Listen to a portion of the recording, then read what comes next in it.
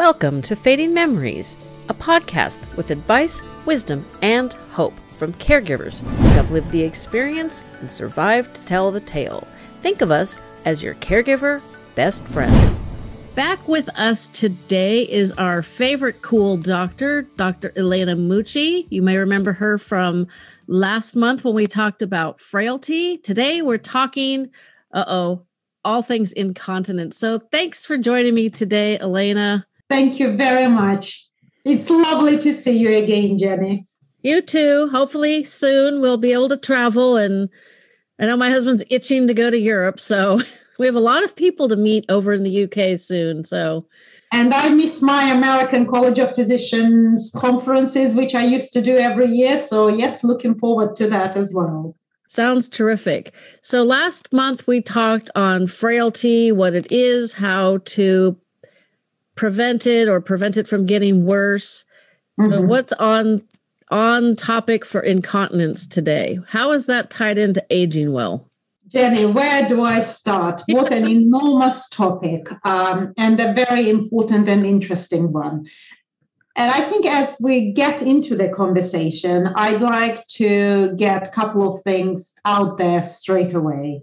And the first thing is, incontinence and aging are not the same thing. Incontinence at any age is not normal. As we get older, and if we start experiencing incontinence episodes, we shouldn't just say, well, what do you expect? I'm 85, I'm 90. Of course, these things happen. No, it is not normal to get incontinence. So if that is happening, medical attention should be sought because yes, of course, we are experiencing certain changes down there in terms of our bladder, urinations, bowels, and I will talk about this physiological changes in our body systems. However, incontinence is abnormal. The second thing is it can happen at any age. A 20-year-old can be incontinent, yet a 90-year-old lady can be absolutely fine with her continence. So these are the two important facts to consider. When it comes to the aging changes, incontinence, I think we mainly will be talking about bladder today. I think it would be too much. We will maybe talk about bowels if you have any questions, but let's concentrate on the bladder or in today's podcast. So when it comes to changes, aging changes, of course, the bladder muscle, which we call the detrusor muscle, does get a little bit of a mind of its own. And we get more contractions, more involuntary contractions. And suddenly, out of the blue, you might have been to the toilet only half an hour ago and you start getting urges. So that's one of the changes we experience. The capacity of how much urine the bladder can hold before it tells your brain that you need to empty your bladder, that capacity goes down as well. And then, of course, let's not forget, as we grow older, we develop other problems. Most commonly mobility problems, arthritis, muscle weakness, and of course the pure ability to go to the toilet becomes a challenge, and not getting there in time sometimes can lead to the little accident. So these are the main aging changes we need to know about, and of course these coupled with other changes in their body. For example, as we grow older, we develop some furring and hardening of the blood vessels on the brain. We call that small vessel ischemic changes, small vessel disease.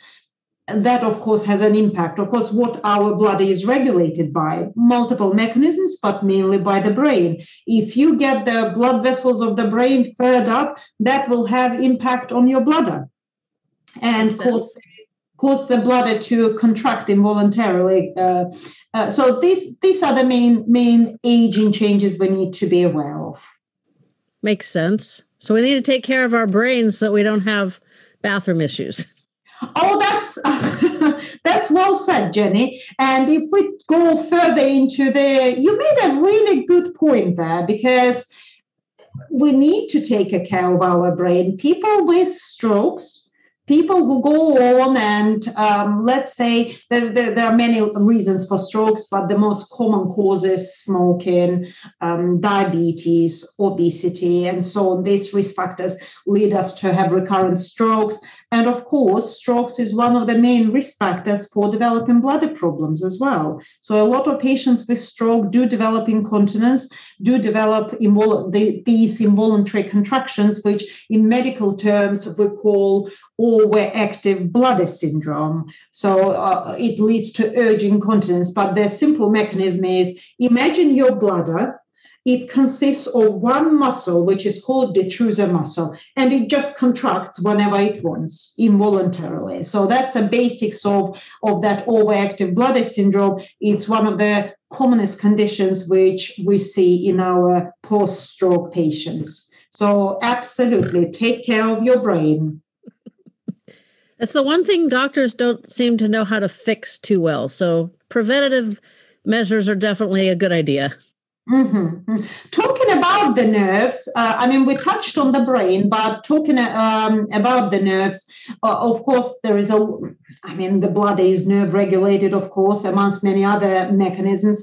Other neurological conditions are common causes for overactive bladder and generally bladder problems, continence problems. It's a multiple sclerosis, for example.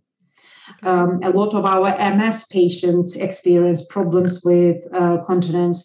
And of course, let's not forget dementia, acute delirium episodes, Parkinson's disease. The list goes on. Is there something one can do if you've got the rest of you is healthy, but you've got an overactive bladder, or you think you have an overactive bladder? Besides medication, I know somebody that, similar to myself, not very tall, little heavy, and had been a lot heavier. This friend of mine, we both went on the same path of losing quite a tremendous amount of weight. And she's a teacher. She went on the medication for overactive bladder. And I looked at the list of possible side effects and I was like, yeah, no, thank you. That's not something I'm ever interested in taking. But I always tell people on airplanes, I need to sit on the aisle seat because I have TB. And they look at you in horror, and I'm like, yeah, tiny bladder. I haven't had that one, Jenny. That's funny. It works, but you have to give it the pause between saying TB and then telling them it stands for tiny bladder. That way they leave you alone. I had a gal that tried really hard to get me to move to the middle seat. My husband was on the window, the middle seat was open, and I was on the aisle. And she tried real hard to get me to move, and I pulled that one on her, and she went and sat somewhere else. It was very useful, but it's very true. But I do drink a lot of water and a lot of tea, and I find I have less of an issue when I drink a lot less. But I don't think I... Well, the drinking is an interesting one, how to deal with the drinking. But Jenny, before we move on to the treatments and how to deal with overactive bladder, I think it would be good to actually understand different types of incontinence. And there are many types, of course, but again, I try to summarize them into the main ones. We have spoken about the overactive bladder, or we also call it urge incontinence, and the main mechanism of this is involuntary contractions of the bladder detrusor muscle. There is, of course, the main symptom of that is exactly that.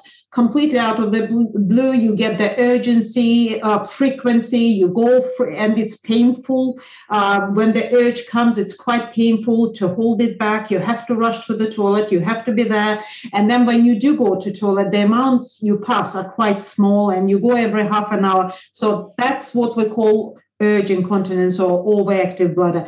There is, of course, and by the way, especially in older patients, in older people, 50 to 70% of the incontinence episodes are due to this condition.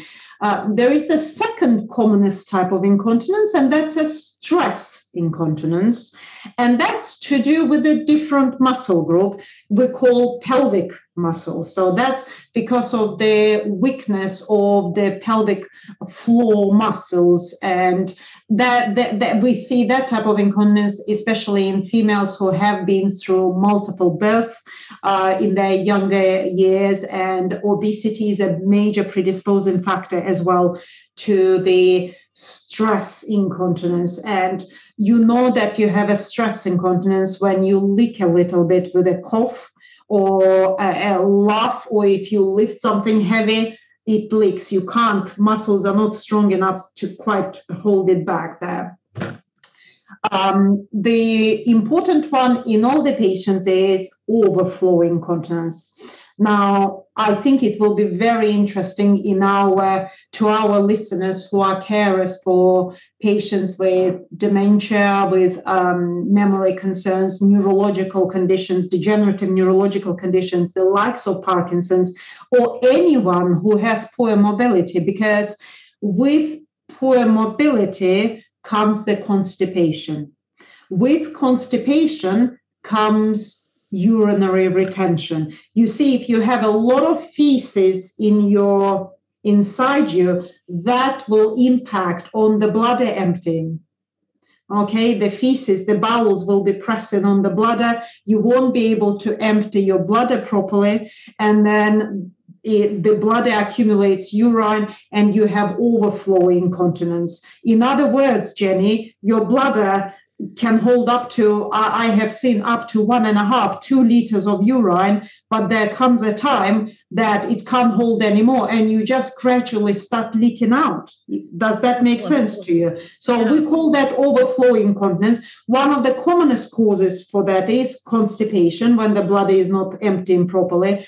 The other common cause we see, particularly in men, is large prostate.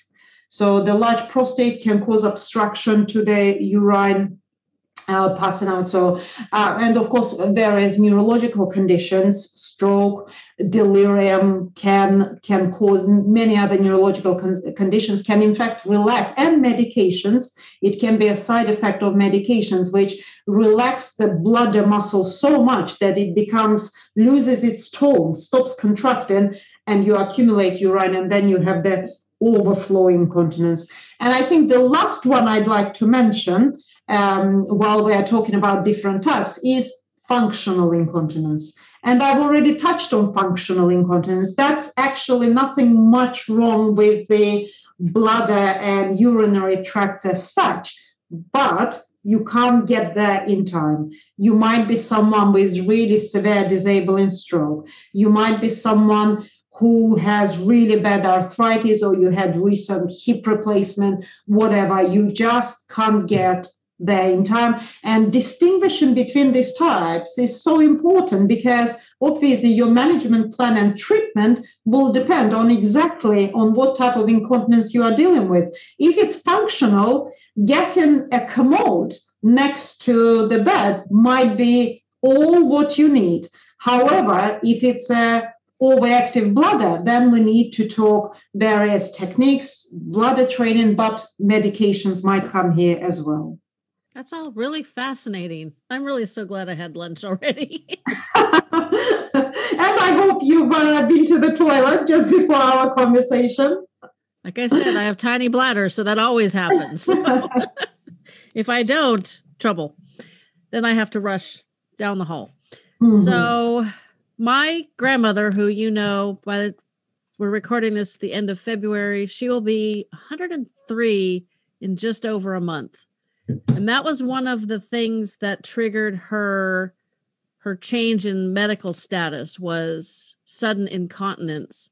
And I'm wondering if it's, obviously you can't know, but it seems to me like something must have happened, like a minor stroke. Does it have to be a major stroke to affect your bladder, or could it just be her advanced age and other infirmities, and a minor stroke that maybe wouldn't have been obvious to her?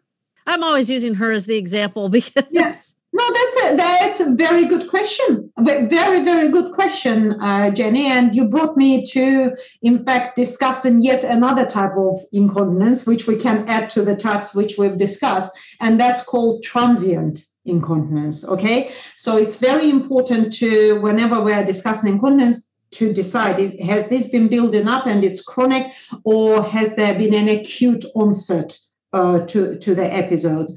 And it's exactly what you said. When you come to a certain age, you have multiple factors which predispose you to incontinence. As I said, you could have had tiny little strokes, you have furring up of the blood vessels, you might have poor mobility, and you might be on certain medications which interfere with the contractions of your detrusor muscle. You might be a male with a little bit of enlarged prostate, and then an event comes. And that event can be a bigger stroke. The event can be a urinary tract infection. Let's not forget, one of the major causes of acute transient incontinence, urinary tract infection. You treat the urinary tract infection, antibiotics, the continence gets better. Then there could be a urinary catheter. Jenny, you cannot imagine how many episodes of incontinence is caused by us, doctors or nurses, because patients come to hospital unwell, and when someone is really, really unwell, they do end up with having a urinary catheter in the ED department. And of course, you take the catheter out, and if they had the catheter for several days, the bladder forgets how to contract. It interferes with everything down there, and people might have a transient incontinence. So to answer your question, with transient incontinence, Jenny, it is usually an acute event on the background of other predisposing factors which didn't help the situation. And in the case of your grandma, it could have been anything. It could have been a bigger stroke, or, as I said, UTI. Delirium is a big one. Huge risk factor for acute transient incontinence in a hospital setting, acute delirium with infection. Constipation, of course, is the other one. So yeah, it's there is always a predisposing factor. That makes sense. Or starting a new medication, Jenny. That's the other one. You know, whenever we are talking about the incontinence, my first question would be, have you been started on a medicine recently? What was the medicine? Let's have a look into your medication chart as well. That makes sense. She probably either had a UTI or a really minor stroke would be my guess. It could have been a bigger stroke because based on what my aunt told me, and we're going back almost a year, so this is having to dig deep in the history of my mind here. I believe that she was having some delirium, like some memory issues, incontinence. And so, but it was literally felt overnight, which we kind of touched on last time with the frailty. So yeah, my poor grandmother is the subject of all my curiosities lately. And did she recover from that acute incontinence, or it became a beginning of her being that way? Well, she does wear the undergarments to take care of it, but she's capable of getting to the toilet, but she's mostly blind from glaucoma, and she uses a walker, and she's very, very slow. So there's the functional incontinence, I'm assuming. Yeah. I think there's a couple different things going on with her. Yeah, quick learner, Jenny. I try. I know learning new things is good for my brain, and you know, this is an easy way for me to learn stuff. I don't have to, read it and try to. I love to read, but I don't know. I learn better through conversations, I guess. So I have chosen the right medium for that. I know with people with Alzheimer's, the disease affects their brain to the point where I've been told, and this is the general assumption, that they forget how to toilet. Is that your experience, or is that just our kind of passive excuse because we don't really know how to deal with it? I've got a gal in my support group whose mom can't seem to remember that. She seems to think everything is the toilet except the toilet, which is a huge problem for this gal. Jenny, you reminded me, and I will answer your question, but you also reminded me of a patient of mine with Alzheimer's dementia. He's a relatively young gentleman. He's 67, 68, and he was diagnosed with the Alzheimer's disease about 7 years ago. He's now coming to the really end stages of the disease. And the saddest thing is that he was incontinent, and it was just about manageable. But now he just does it whenever he wishes, in another resident's room, in the corridor, in the kitchen during the breakfast. He just takes his trousers down and he does it. And it came to a point where they can't manage him anymore. And the care home is evicting him. His wife was given a notice to get him somewhere else. So it can be very, very nasty, this problem in patients with dementia. I know that firsthand. But as for the mechanisms why this is happening, one of the mechanisms is, of course, neurological disturbance in the control of the bladder because of it's a neurodegenerative condition. The second component is simply not understanding about the a component of urination, not only physically how to do it, but also socially understanding that there is only certain places you can do it. So yes, there is that component as well. There is also a third component, functional, Jenny, where, of course, they don't only forget how to urinate. The patients with dementia also forget how to walk. So the walking becomes a problem, not finding the toilet, not getting to the toilet in timely manner. So he just opening his bowels in the middle of the corridor before he gets to the toilet. So yes, there are a number of components out there, unfortunately. And when we come to the first neurological one, we shouldn't completely dismiss the incontinence as a normal part of dementia. We should try to deal with it. And understanding that there is a huge neurological component, I do treat my patients with dementia with the medications which calm down their bladder. When we say neurological, we are talking about urge incontinence, the overactive bladder. So the treatment for that particular kind of incontinence is, in fact, medications which calm down the bladder muscle, calm down the contractions, so they don't get the urge. So it must be tried. I'm going to suggest that to this gal in my support group because her mom is wrecking the house. I mean, the carpets will need to be replaced. Furniture needs to be replaced. I mean, yeah, Jenny, when you talk to her about medications, however, it's important to mention that the medications we use for overactive bladder, the likes of oxybutynin, tolperodine, darifenacin, these are medications with what we call anticholinergic activities, and they're relatively contraindicated in patients with dementia. They can actually make memory worse. So we do have alternatives. These medicines, if we can, should avoid. I mean, some of them are better than the others when it comes to crossing the blood-brain barrier, like solifenacin is supposed to be a bit better, darifenacin, but there are alternatives. There is the medication called mirabegron, which doesn't have the anticholinergic properties, has to be discussed with the doctor before they go that direction. That makes sense. So your patient who is getting evicted from the care home, what are you going to do for him? Because that's a horrible situation, and it's similar. I know people that have dealt with similar issues. This gal in particular, because of her mom's toileting issues. The other ones, it's a totally different topic. So are you going to treat him with medication and hopefully it improves? Or I mean, what can we do when they get to that point, I guess is my question. Yeah, so with him, I first got involved with him in October last year, and I did treat him with mirabegron, the medication I mentioned for overactive bladder. I started with a low dose, I increased the dose, and it seemed to do the trick to a degree. But we came into January, and I received a call from his wife in January. So it's October, November, December, 4 months passed. And at that stage, the problem exacerbated again, and she is looking for a new care home. It's just awful. Fortunately, I did not have to deal with that with my mom. She was beginning to forget all the steps involved.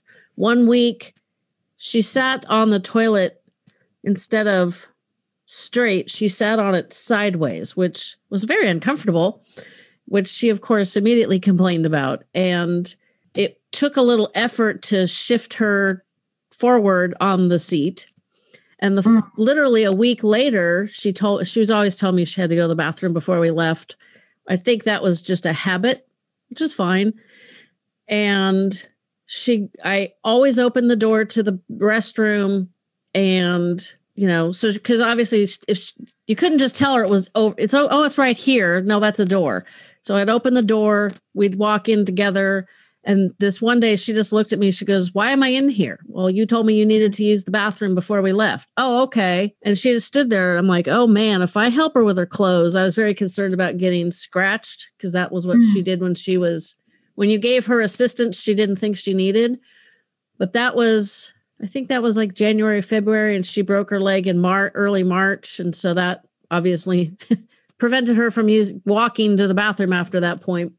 So I never had to deal with that. And it's just so sad, because I had a dog that had that problem. It's like he couldn't walk to get outside and go to the bathroom, and he was geriatric. And it's like, you're not getting better from whatever happened to you earlier this week. So I guess I know what that means. And, we had to let him go.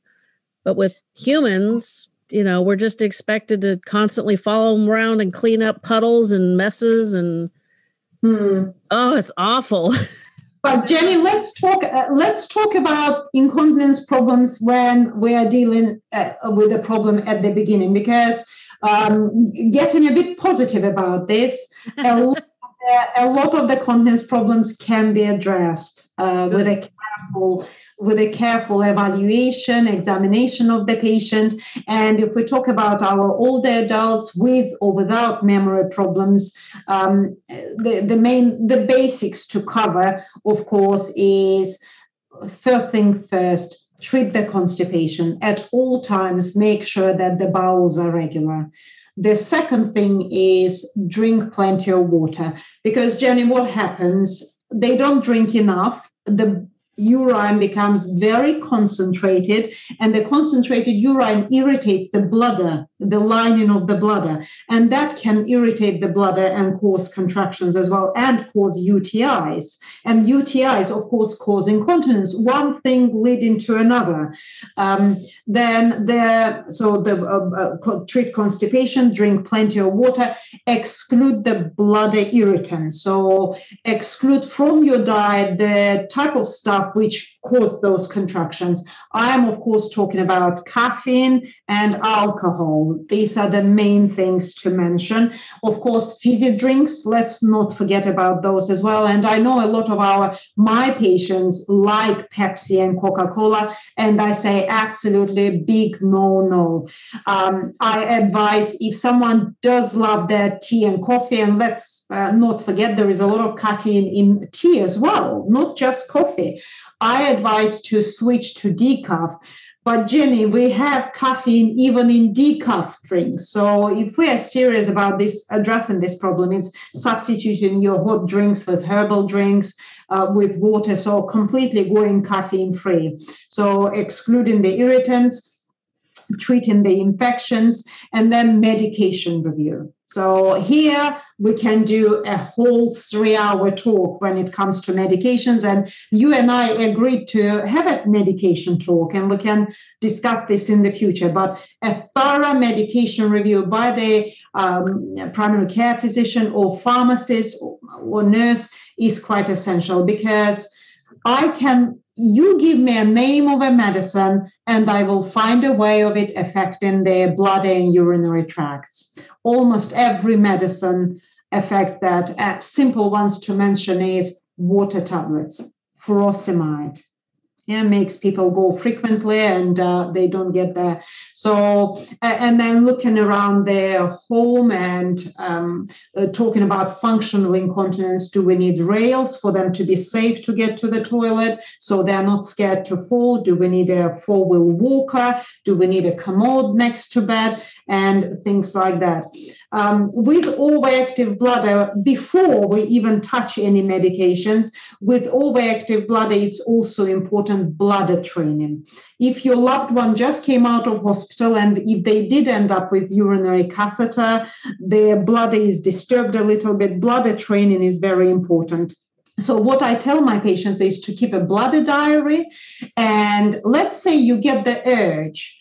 Don't go to toilet. Try to suppress the urge and go to toilet, let's say, every 1.5 hours or every 2 hours or every 1 hour to begin with. But don't go every 15 minutes every time you have an urge.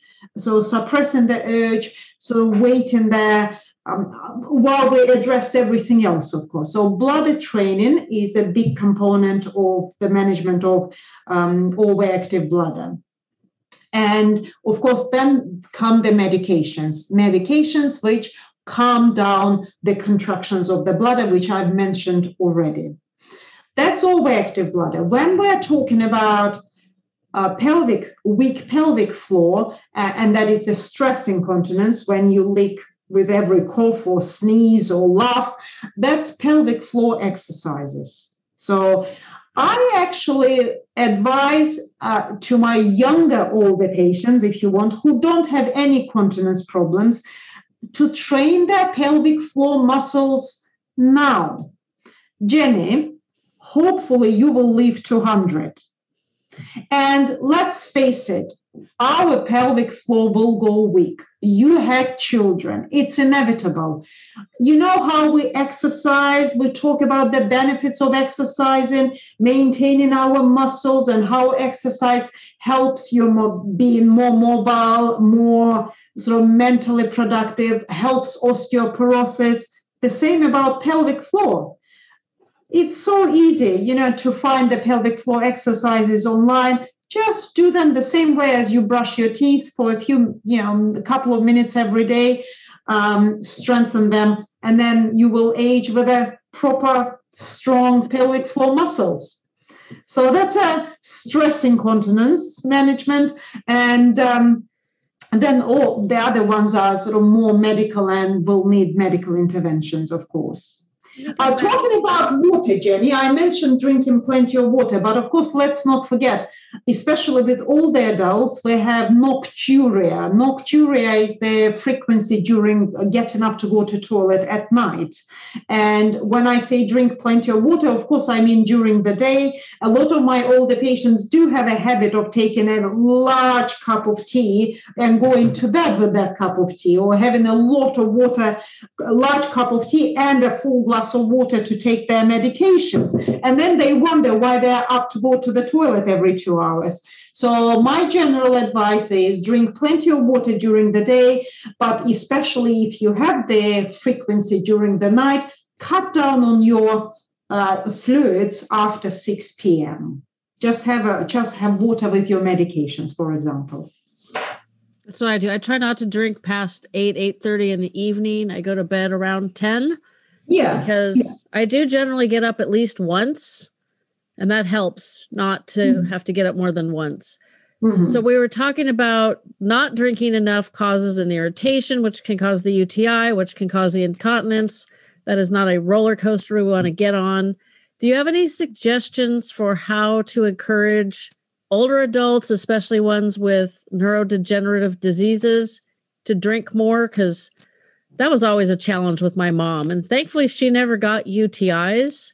But I know lots of people that's a common, seem to have a UTI every other month. And that sounds like a way to just have more and more problems.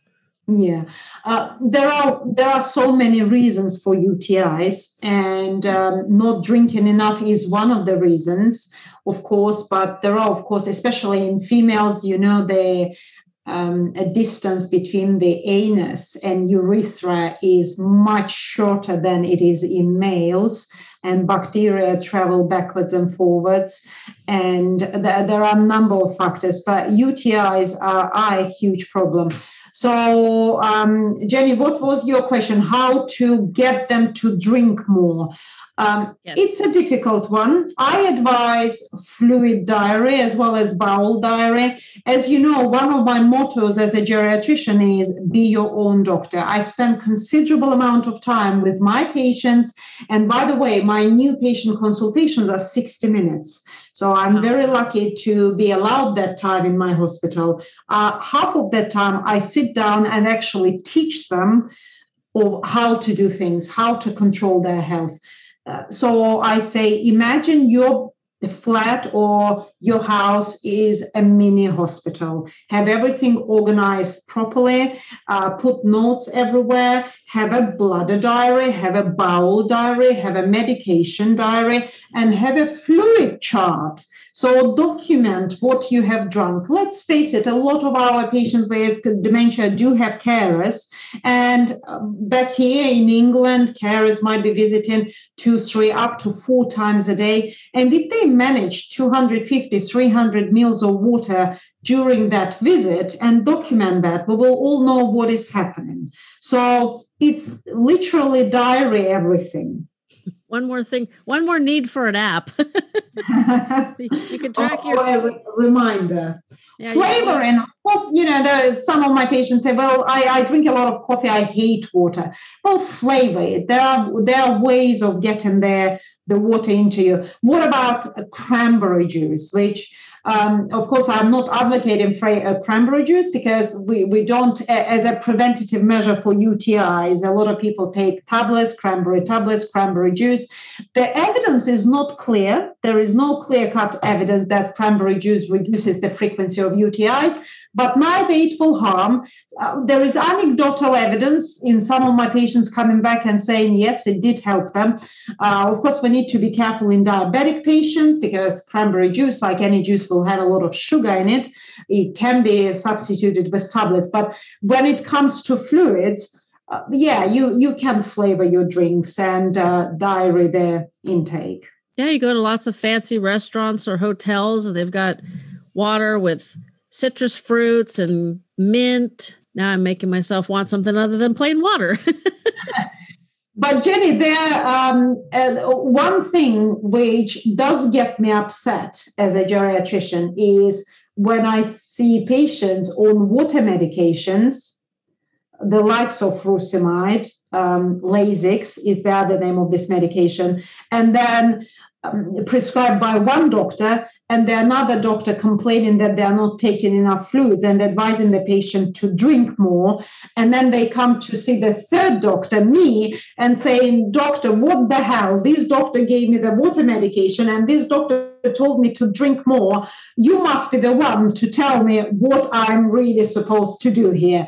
So we need to talk together with they keep going to different specialists, getting different advice, and it is very confusing. I feel for my patients.